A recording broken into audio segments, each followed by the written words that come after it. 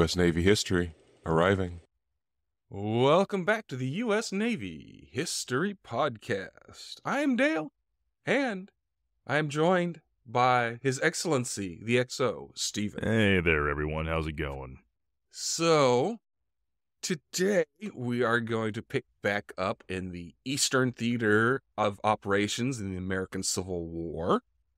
And we're going to be talking a little bit about the Fredericksburg and Chancellorsville area of operations. Now, there's no naval battles, so we're just going to talk about it just briefly and then move on. All right. So, are you ready to get underway? Let's cast off. So, this is November 7th, 1862, and President Lincoln relieves the moron McClellan of his command because he did not pursue Lee when Lee retreated from Sharpsburg. That certainly took long enough. Oh, I mean, he's already been given his job back once. Let's see if it happens again. Now, Burnside, even though he did not give much of a performance as the Corps commander of Antietam, he was given the command of the Army of the Potomac, which was, McClellan's command. And then Lincoln goes ahead and he pressures him to, attack as quickly as you can. We need to go after the bastards. Burnside does, he rises to the occasion and he plans to drive south towards Richmond. What he wanted to do was outflank Robert E. Lee by going across the Rappahannock River very quickly to get to Fredericksburg and placing himself between the Confederate Army and their capital. So there were some administrative problems, as, there always is in wartime. And this prevented pontoon bridging boats from getting there when they were supposed to. And this forced him to wade his troops across the river, which gave Lee more time to fortify a defensive line on the heights behind the city. So after getting across and probably, letting his troops dry, he launches a massive frontal assault against Lee's left flank at Mary's Heights. Now, he also then sends an attack against his right flank, which was able to briefly break through Jackson's line. But because there was, of course, a misunderstanding, as there always seems to be, he continued to pound the most fortified parts of the heights because he thought that this would enable his troops opposite of Jackson to exploit an advantage. So the Union, they lost over 12,000 men that day, and the Confederacy lost approximately 4,500. Despite, this horrific defeat and the utter dismay that was felt in Washington, Burnside was not fired. They kept him. I mean, he lost 3 more men than that battle than the Confederates lost. How is that a good performance worthy of keeping him? 3. You said 12, I thought, to 45 or so. Yeah. How is that 3 more men? 3 times. Oh, okay. You left out the times. I thought you were saying 3 individuals. No. This is that new math, where we substitute some numbers, swap it around a little bit to get a result that sounds a little better. Gotcha. That sounded better. 3 instead of 3 times. I'll give you that. So, Burnside, he plans to resume his offensive north of Fredericksburg. But, things ensue. Capers went awry, and In January 1863, he suffered the humiliation of the Mud March. Real quick, this was pretty much a aborted winter offensive attempt. But, go talk to the U.S. Army history podcast to learn more about that. So after this, a group of his underlings made it clear to Lincoln that Burnside was even worse than McClellan. And so one of these guys, a Major General Joseph Hooker, was given command of the Army of the Potomac on January 26th of 1863. So, Burnside lasted even less time than McClellan did. Now, Hooker, he actually has a very good record as a corps commander in, campaigns that he had been in previously. And he spent the rest of the winter reorganizing and resupplying this army. And he also paid special attention to the health and morale issues of his men. Now, he's also known for being aggressive. So he planned a very complex campaign against Robert E. Lee to be launched in the spring. So both of the armies, they remained in their positions around Fredericksburg. And Hooker planned to send his cavalry very deep into the Confederate rear because he wanted to disrupt their supply lines. As we've learned, Yeah. no supplies equals no army. No army fights on an empty stomach. Or without bullets. Well, back in my day, we fought with 2 sticks and a rock, and we had to share the rock. So one would throw it and the other one would go fetch it and throw it back? Or how does that work? You throw it, and then, the other guy finds the rock that you threw and brings it back, and then, your thrower throws it again. It's a very efficient system. Wow. Yeah, except the guy's going into enemy lines to retrieve the rock. The rock took out the guy that would be taking out your retriever. Well, what about the guys around that guy? That's why he has a stick. Oh, okay.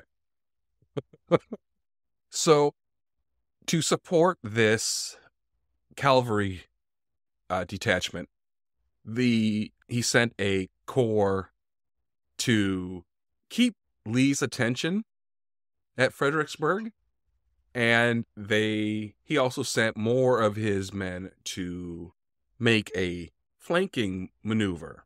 This was supposed to be very stealthy, and this would actually put the bulk of the Army of the Potomac behind Lee.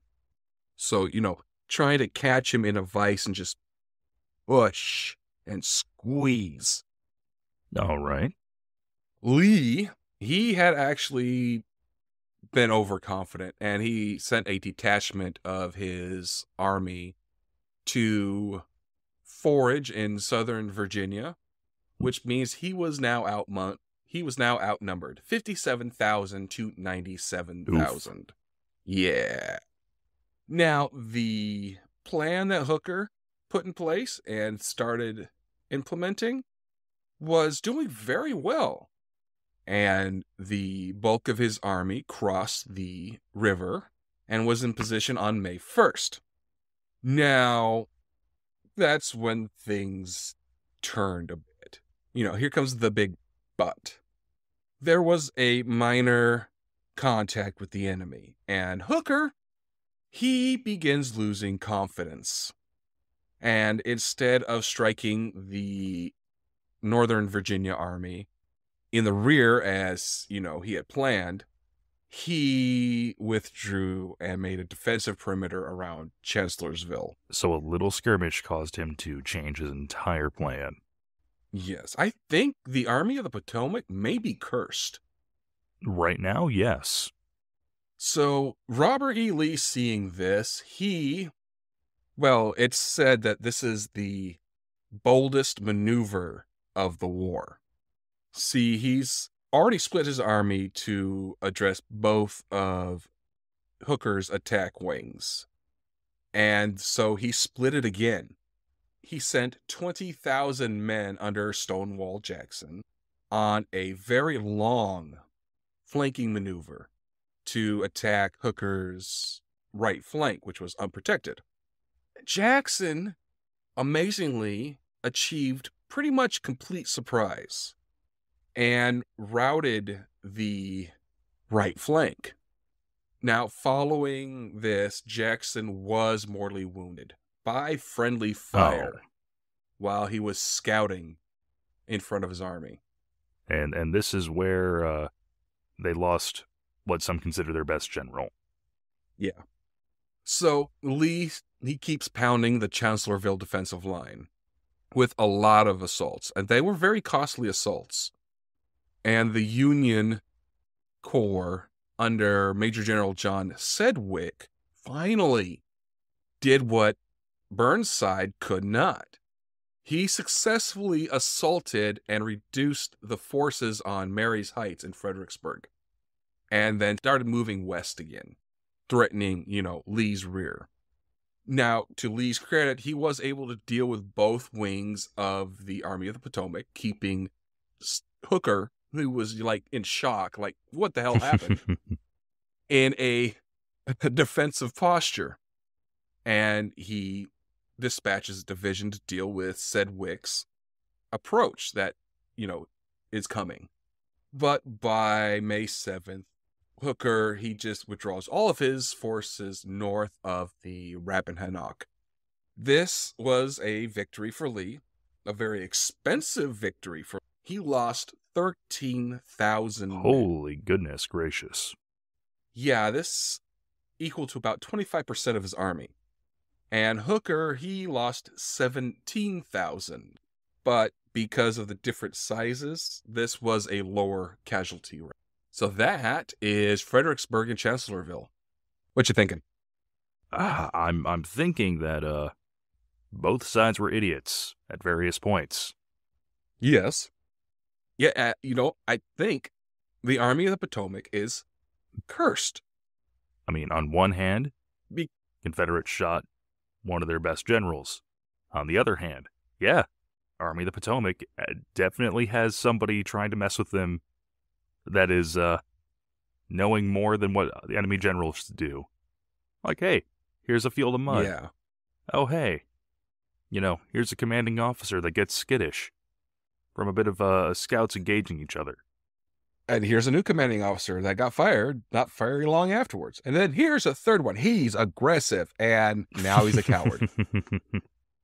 All right, so we're going to move on to Gettysburg, and all the maneuvering they did in the fall of 1863. So Robert E. Lee, he decided he wanted to capitalize on his victory that we just discussed. And to do this, he wanted to repeat his strategy of the previous year by once again invading the North. He also wanted to resupply his army and to give the farmers behind him a respite from the war. Give them a little rest. And of course, he wanted to threaten the morale of the northern civilians. And he was looking at Harrisburg, Pennsylvania, and Baltimore, Maryland, and saying, both those cities look pretty good. I wonder if I could take one. Both of those are fairly past where the line is, so to speak. How was he intending on getting up there? By being Lee? Yeah, fair enough. By invading? Fair enough. Now, Jefferson Davis, you remember who he is, right? Who's he? The President of the Confederate States. There you go. Hey, I got to test you every once in a while, make sure you're paying attention. He agreed on Lee's strategy. He did so reluctantly, but he did. And one of the reasons he did was because he was concerned about the fate of Vicksburg in Mississippi. The river fortress there was being threatened by Grant. So, poor old Jackson, he's shot in the back by his own guys. Lee decided to reorganize his army into 3 corps. He puts in charge Lieutenant Generals James Longstreet, Richard S. Ewell and A.P. Hill. And then he begins moving his army northwest from Fredericksburg into the Shenandoah Valley. He was hoping that the Blue Ridge Mountains would screen their northward movements. So he was going to sneak in. Yes, be very, very quiet. It's army sneaking season. Now, Hooker, he is, surprisingly enough, still in command.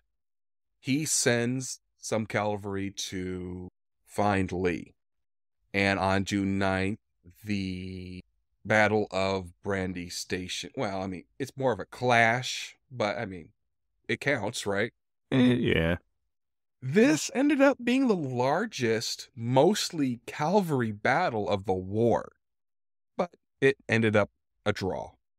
When this happened, Hooker, he goes, there they are. Everybody, go towards them. And they start pursuing. And they start pursuing for weeks. And while they're pursuing, Hooker's going to be arguing with both Lincoln and Halleck over the role of the garrison at Harper's Ferry. And because of all of this, President Lincoln, he's like, you are no better than McClellan. You are fired. And he replaced him with Major General George G. Meade. So General Meade, he meets up with Hooker and they look and review, the field of battle, where his army is and where Lee's army is. And Meade orders the army to advance into southern Pennsylvania in a very wide front. His intention was to protect Washington and Baltimore and to find the elusive Lee, because he disappeared again. He also makes plans to put a defensive line behind Pipe Creek in northern Maryland, just in case he could not find some good ground in Pennsylvania to fight a battle that he, would have advantages in. Now, Lee, he's sitting there and he's watching all this and he's like, holy crap, look at them move so quickly. They are like running. Why can't my guys move like that? Yeah. So he crosses the Potomac and enters into Frederick in Maryland. And his troops were spread out over a considerable distance in Pennsylvania. So he sends his cavalry and engages in a raid around the eastern flank of the Union Army. And because of this, he was not in touch with headquarters, which made Lee blind to where his enemy was and what they were doing. They're probably that way-ish. Yeah, maybe they're over there. But I smell something over there. Oh, no, that guy just farted. So he decided that just like in his Maryland campaign, he's going to have to concentrate his army before he could be defeated. So he orders all of his units to move into the general vicinity of Gettysburg in Pennsylvania. So the Battle of Gettysburg is considered to be the turning point of the war. Meade actually defeats Lee in a 3-day battle fought by 160,000 soldiers in total. And in total, there were 51,000 casualties. The battle started on the morning of July 1st when a couple of brigades clashed with some cavalry, and then more troops arrive. And, there's fighting over who's going to take up the high ground south of the town. And then the next day, Lee launches a massive pair of assaults against the left and right flanks of Meade's army. So this makes a fierce battle just everywhere. It covered the Little Round Top, the Devil's Den, the Wheat Field, the Peach Orchard, East Cemetery Hill, Cullops Hill. I mean, this is just a massive area.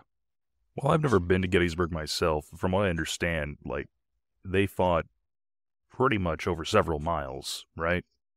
Yeah, this is just a massive area of a battle. This is huge. Yeah, we're talking 20 miles north to east and about 30 miles north to west, vaguely as a quick measurement with my fingers on the map. Okay, so definitely one of the larger, not only in number of men, but in, the area of operations. Yeah. I mean, everybody's also moving. It's not, all, what is it, 50 square miles at the same time. Everything's moving, But yeah, this battle just covers a massive amount of areas. So Meade, he's able to shift his defenders along the interior lines, and they repulse the advances that Lee's Confederates were making. And on the 3rd, that's when Lee launches the Pickett's charge against the center of the Union Army. And about 3 divisions were slaughtered, just taken out. This is the part of the movie where the general returns to Lee, and Lee's like, General, where's your division? I have no division, right? I think so, yeah. At this time, Stuart, he also fights a cavalry duel east of the main lines because he was attempting to flank the Union and attack from the rear. Now, when you say cavalry duel, what I want to envision is, Americans jousting with one another. But that's not what's going on, is it? No, there's no jousting. There's rifles. Okay, so it's kind of like jousting. You got a long stick still, and you are shooting something pointy. Yeah, you're shooting something pointy. You're just not jabbing your long stick into the other person. It's just like jousting. Okay. So on the 4th, both armies, they pretty much just stayed right where they were. And this is when Lee, he decides he's going to retreat back across the Potomac to Virginia. And of course, as in every general before Meade, his pursuit was very unsuccessful and very hesitant. So he then receives a lot of criticism from Lincoln because they were like, if you would have pursued and just wiped Lee's army out, it could have been the end of the war. So in October, Meade detached a portion of his army and to go to the Western Theater. And Lee looks at this and says, you know what? They're smaller now. I can take them. And then I can go and threaten Washington, which this resulted in the Bristow campaign. And it ended with Lee once again retreating, completely failing. Lincoln then told Meade, dude, get your stuff together. I got one more offensive campaign for you. And this happened in the fall of 1863, called the Mine Run Campaign. But unfortunately, Lee was able to cut off the advance, and he constructed breastworks. Meade looked around and said, you know what? No. Guys, let's go back to our winter camp. That's a very defensible position. I don't want to inflict excessive casualties. So, again, he was put in because he was aggressive, and then he got turned into a coward by the Army of the Potomac, apparently. Well, maybe McClellan cursed the Army of the Potomac to constantly get cold feet. Yeah, he might have. It might be all McClellan's fault. Blame McClellan. I'll get a song made for you. Okay. So that's going to bring us to Grant versus Lee between the 1864 and 65. So this is March 1864, and Ulysses S. Grant is promoted to lieutenant general, and he is put in charge of all Union armies. So he sits back and thinks for a little bit, to put together a strategy to put pressure on the Confederacy from as many areas he could do at one time, which is what President Lincoln has been trying to get everybody to do from the beginning. Grant, he puts General Sherman in command of all of the forces west and moves his headquarters to be with the Army of the Potomac. Dude, stay away from them, please. It's fine. It's fine. Totally got this. Hold my beer. Okay. Yeah. So he moves to Virginia, and he intended to attempt to maneuver Lee into a place where they can have a decisive battle. He also had a secondary objective, which was to capture Richmond.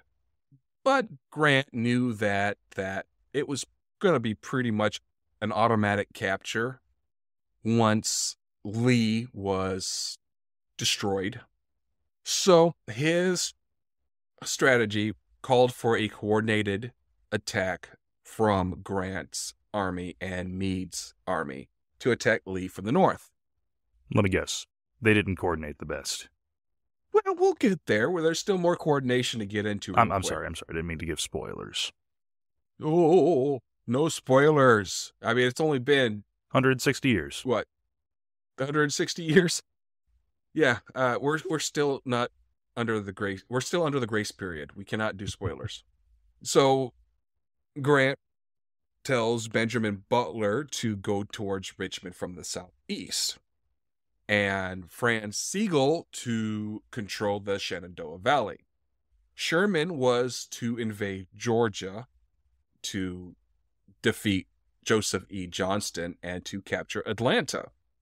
And George Cooke and William W. Averill was to go against the railroad supply lines in West Virginia, while Nathaniel Banks was to capture Mobile, Alabama. So that's a lot of coordinated attacks. Especially back in the day when communicating with anybody who wasn't in your immediate army involved either a bird you hope flies in the right direction, a guy on a horse you hope doesn't get shot down, with the message being intercepted to boot, or I don't know, did they use smoke signals during this time? Not the Americans. That was mostly Native Americans. Okay, so you have a guy on a horse or a bird, and you have to hope that either don't get shot down, with the message intercepted in the process. Yeah, pretty much. So, of course, as you can surmise, most of these initiatives failed. Too many moving parts, plans don't survive contact with the enemy. But a lot of these failures was because of political reasons rather than military reasons. I'm sorry, what? Because these generals were assigned to their area of operations politically instead of militarily. Oh. Yeah, Joe Schmo, you seem really popular with the folks down in Tennessee. Head on down. Yeah. So Butler's army got bogged down against, pretty much inferior forces under Beauregard. Sigel was completely defeated at the Battle of New Market and was then replaced by a Mr. David Hunter. Banks was distracted and failed to move on Mobile. Now, Crooks and Averill were able to cut the rail lines between Virginia and Tennessee. And Sherman's Atlanta attack was successful, although it lasted a very long time. It went through the fall. So let's go back to the Army of Potomac, the cursed army. Let's mosey on down. So in early May, they crossed the Rapidan River and entered an area that was at that time called the Wilderness of Spotsylvania. Spotsylvania. There we go. And Robert Lee actually surprises Grant and Meade with an aggressive assault. So this made it the 2-day Battle of the Wilderness and was inconclusive. I mean, you're fighting over a random neck of the woods according to the title of the battle. I don't think anybody wants to commit too many forces. So both sides suffered a lot of damage, lots of casualties. They really wanted that random neck of the woods then. Yes, they did. But Grant does not retreat after the battle, like McClellan, Meade, the third guy. He has this crazy concept of like, what if we stayed? Yeah. And he sends his army to the southeast to attempt to maneuver to keep Lee on the defensive through a number of bloody battles and moved closer to Richmond. Grant knows the size of his army and that he has a larger army and that he had a base of manpower north of him that was be able to sustain a war of attrition better than Lee and his Confederacy can do. So even though Grant suffers approximately 55,000 casualties during the campaign, Lee lost, percentage-wise, a lot higher. And these guys could not be replaced. So in the Battle of Spotsylvania Courthouse, Lee is able to beat Grant to the crossroads of the town and establish a defensive line, a very strong defensive line. And in a series of attacks covering about 2 weeks, Grant just hammers away at the lines, mostly centering on the area known as the Mule Shoe. As compared to the area known as the Horseshoe? Or the Camel Shoe. I don't know what other animals wear shoes. Dogs, but I don't think dog booties had been invented at that point. People? I think they were boots still at this point. Excuse me, good sir. How doth thy like those Jordans? Swoosh! So there is a massive assault that Hancock did on the Bloody Angel portion of the line on the 12th. And this foreshadowed some tactics that would be employed in World War I to break through the trenches. So Grant once again disengages and then slips to the southeast. Lee sees this coming and intercepts Grant and puts his forces behind the North Ann River to force Grant to divide his army to attack it. Lee has the opportunity to defeat Grant, but fails to attack the way he needs to bring this trap. Probably because he got sick. Yeah, it is hard to lead an army when you're feeling a little under the weather. Or praying to the porcelain god. Yeah. The porcelain god didn't exist back then. It was a hole in the ground. The outhouse god. Yeah. So Grant looks and says, we're not doing a frontal assault. That's going to be very costly. And so he's like, you know what? Maybe we need to just go around to his left flank. And he starts moving and then goes, you know what? Let's just keep moving southeast instead. So the 31st comes around and the Union cavalry, they capture a vital crossroad of Old Cold Harbor, while the Confederacy, they come in from Richmond from the Totoponomi Creek lines. And then on the 1st, the Union reaches Cold Harbor and they assault the Confederate works, and they do achieve some successes. By the next day, both armies were on the field. forming pretty much a 7-mile-long front. And on dawn of the 3rd, they assaulted the lines and pretty much were slaughtered at all points in the Battle of Cold Harbor. Grant lost over 12,000 men in the battle. Wow. And the northern newspapers thereafter referred to him as a butcher. So the 12th comes around, evening time, and Grant decides to again advance by his left flank and marches to the James River. He was able to hide what he was doing from Lee, and his army crosses the river on a bridge of pontoon boats, which stretched over 2,100 feet. That's a lot of boats. Yeah. Now, Lee was afraid that Grant would force him into a siege of the city. And this is what was looking like was about to occur. So Grant, he makes a different decision. And he was like, there's a more efficient way to get Richmond and Lee.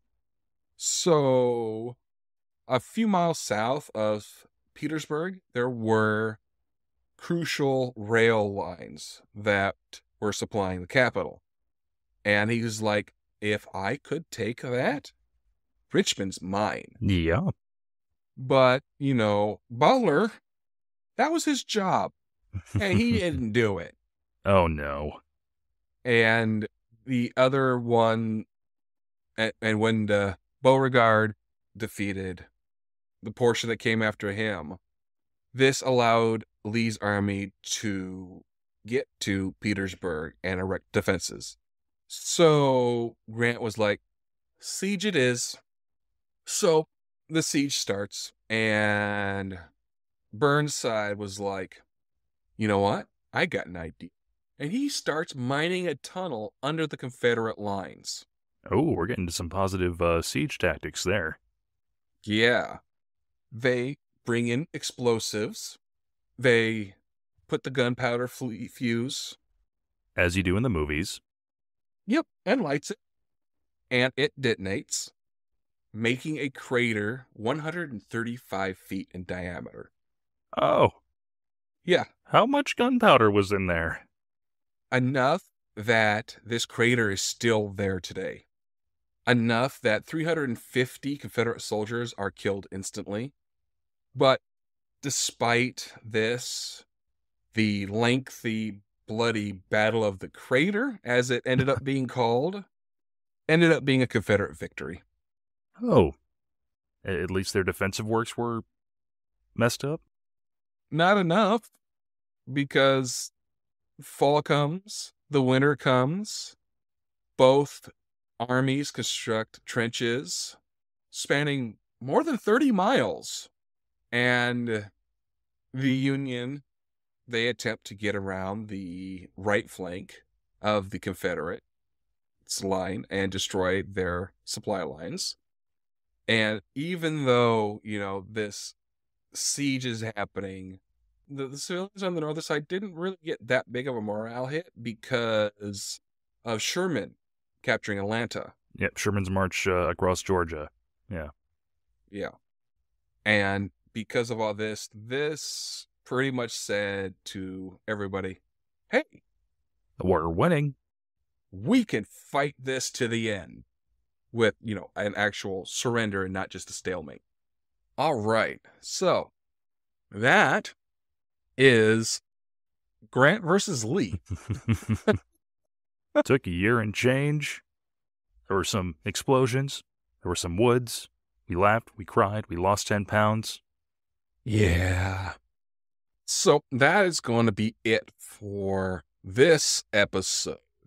So once again, we are going to honor one of our fallen angels with our partnership with HeroCards.us. So today we are honoring Leonard Roy Harmon. He was a mess attendant, first class. He was His hometown was Cairo, Texas. He was assigned to the USS San Francisco CA-38. He received the Navy Cross and Purple Heart. His date of sacrifice was November 13th, 1942. Killed in action north of Guadalcanal in the Solomon Islands. He was 25 years old. So, Leonard Harmon was born to Cornelius and Juanita Harmon in Cuero, Texas. This is a small town southeast of San Antonio on January 21st, 1917. He graduated from Dole High School at the height of the Great Depression, but he was able to find some work doing chores for the William Frobise House, which is his local historical property. In December of 1937, he and his wife, Elaine Ross, welcomed a baby boy. 2 years later, in July of 1939, Harmon travels to Houston and enlists in the U.S. Navy. He is then sent for training in Norfolk, Virginia, and he's assigned to the heavy cruiser USS San Francisco CA-38 on October 28th, 1939. So during the late 30s and 40s, the Navy, along with, all U.S. military branches, they were strictly segregated, which means people of color were offered very few opportunities for advancement. So Harmon was trained as a mess attendant, which was one of the few duties available. And like most members of a naval crew, he was also trained in damage control, because everybody is trained in damage control and firefighting. Well, at least now for firefighting. I don't know about back then. And he was assigned a battle station aboard the heavy cruiser, as everyone is.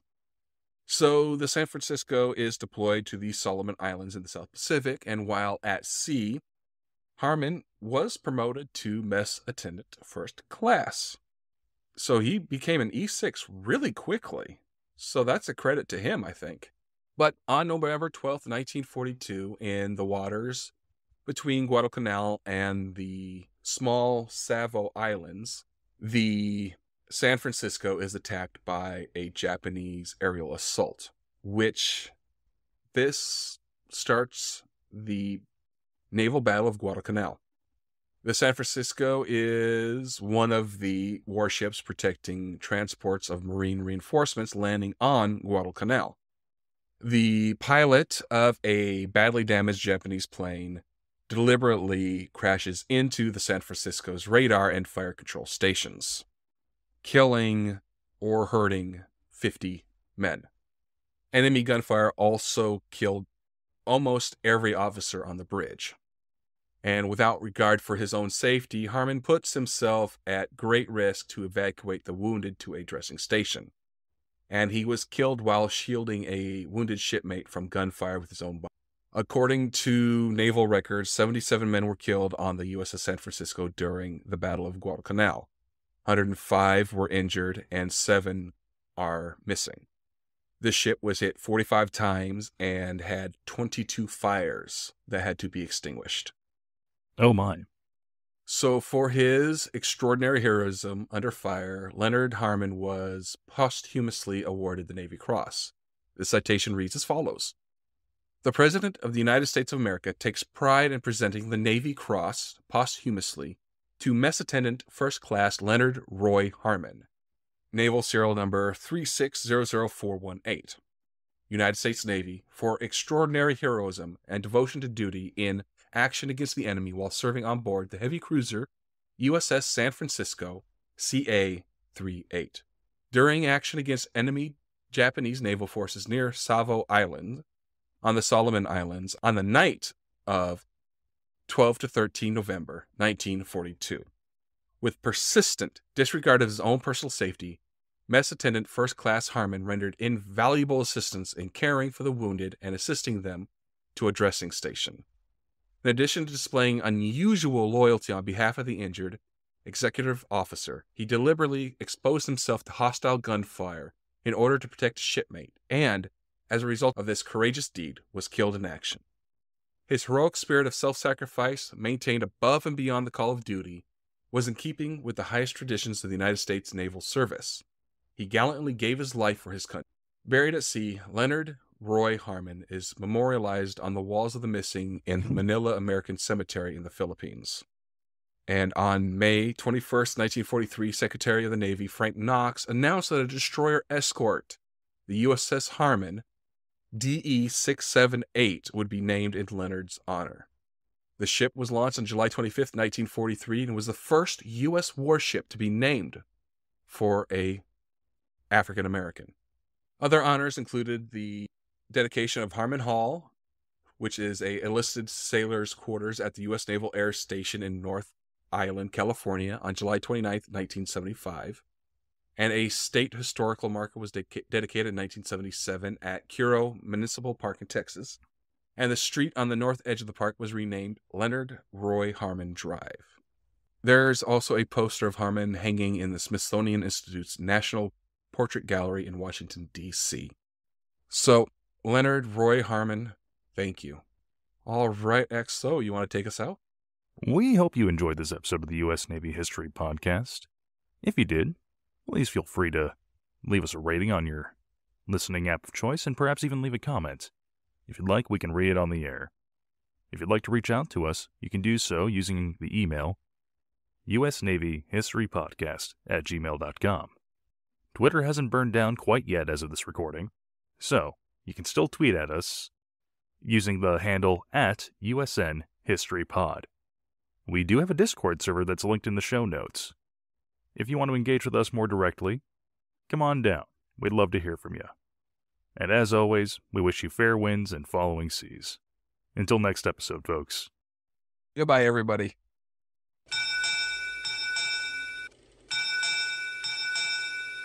U.S. Naval History Podcast. Departing.